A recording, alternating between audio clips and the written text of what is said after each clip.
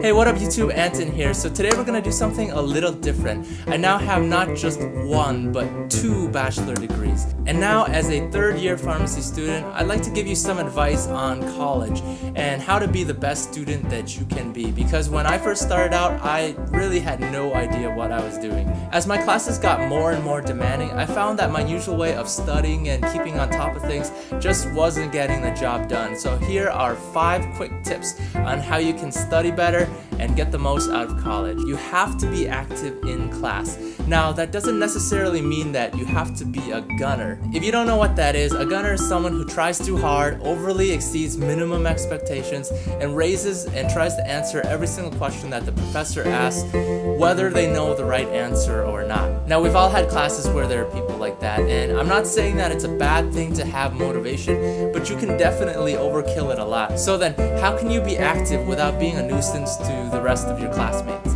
Tip number 1, sit in the first few rows. And yeah, I know, it seems like I'm leading you on the path to gunnerism, but hear me out on this one. It's more difficult to hear the professor, there are a lot more distractions in the back, and when you actually have a question, it's a lot harder to be speaking from the back of the room than to be right in front of the professor. If you have friends in the class, then obviously don't ditch your friends, but if you're all by yourself, seriously consider sitting in the front. You don't have to sit in the first row center, the 2nd and 3rd rows are sufficient. And don't feel like you're a nerd or anything, because the social hierarchies of high school are long gone.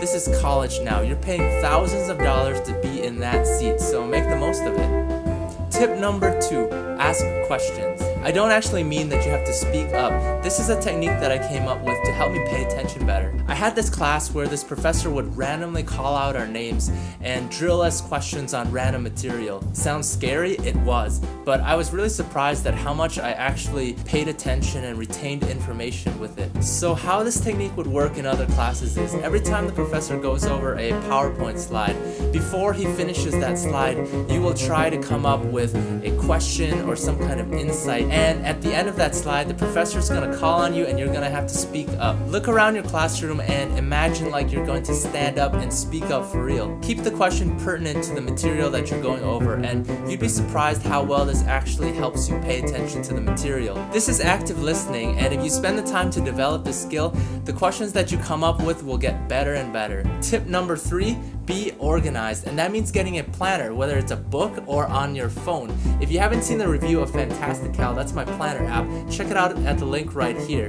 You will have to spend some time at the beginning of every semester with your class syllabus and enter in dates of exams, homework, projects, whatever. It's kind of a drag to do, but being able to plan out your study strategy is something that's very important. If you have 4 exams in 1 week, then you should probably be studying ahead of time. Look ahead in your schedule so you can see when good weeks and bad weeks are, so you can spend the time to study ahead for the bad week. This leads me to tip number 4, which is prioritize. You should really know what your own strengths and weaknesses are. Maybe you're good at math, but not so good at biology. Plan ahead and start reviewing bio early on. It's a lot easier to spend half an hour every couple of days to review versus trying to cram for the exam an hour before. Cramming puts information into your short-term memory, but college is about building on information that you already know. Higher level classes are basically the same information, so if you have a shaky foundation, then it's really hard to build a stable structure on top of it. And you're going to be wasting a lot of time trying to learn what you already should have known for the next few classes. And tip number 5, stay healthy. This is one of those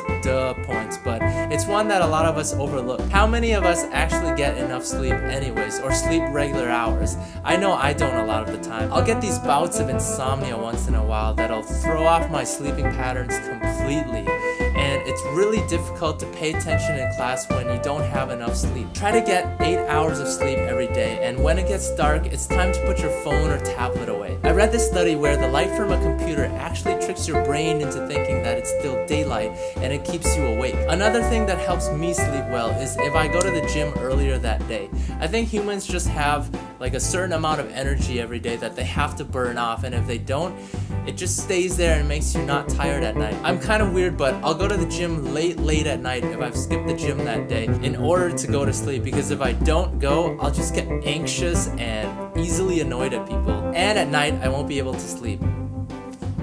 finally, what you eat affects how you feel during the day. Try to eat more fresh foods and avoid processed or fried foods. It's okay to eat them once in a while, but if you make a habit of it, they will make you feel less energized during the day. The topic of staying healthy, I can make hundreds of videos on, but the general gist of it is, if you stay healthy, it's gonna help you in pretty much every single other aspect of your life, including studying. So that was 5 quick tips on becoming a better student. It's not just about studying, it's the whole package. Being alert, being aware, and it seems like common sense, but it's a lot of things that we don't really think about on a daily basis. If you guys have any questions on specific topics like college advice or studying techniques, go ahead and ask me in the comments. This was a part of my new Life Hacks series, and if you liked it, let me know. Throw me a thumbs up. And if you subscribe to my channel, that would really mean a lot to me too. Anyways, thanks for watching, guys. This is Anton. Take it easy.